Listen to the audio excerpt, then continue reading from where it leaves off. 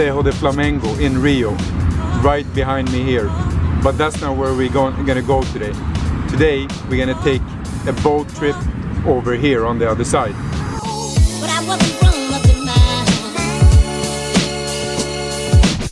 So today I'm gonna see Rio from the sea. This is one of my favorite things to do because Rio is just so beautiful from the sea. So I'll ride a ride.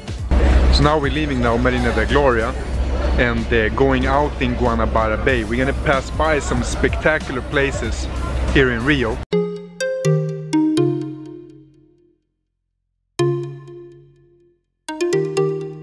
Wow, look at this airplane now that's coming in here right above us.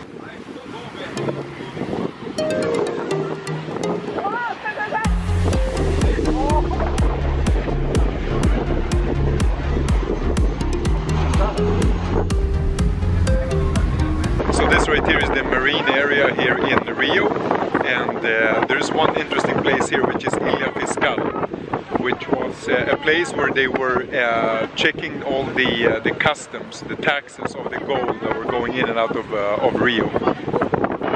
Check out another airplane. Where is it? Where is it? This here. It's here.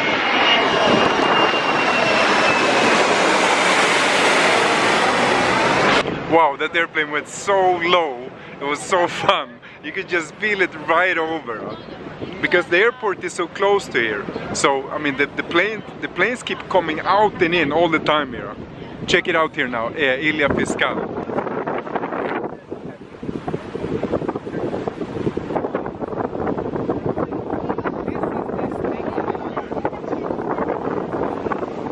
So this bridge right here, the Niterói Bridge, which is 14 kilometers long, and it connects Rio de Janeiro on one end and then Niterói on the other end. It's like a bridge where the people of Niterói use it a lot to go into Rio to work during the day, and they can even take the boat back. There's a boat transport also between Rio and Niterói. But we're going to be passing by here now. We're going to go along the bridge, going over to Niterói, pass by some of the beach areas there. Niterói also has very nice beaches. Niterói is also famous for all the Niemeyer buildings. The idea of Niemeyer to put several of his buildings here was because he felt that this was the right angle to see the beauty of Rio. This was where you could really see the whole beauty and several of the landmarks from one single angle, like Christ, the Tijuca Peak, Sugarloaf, the beaches. So that's why he put his buildings here. And yeah, I totally agree. It's such a fantastic idea to see Rio from this angle.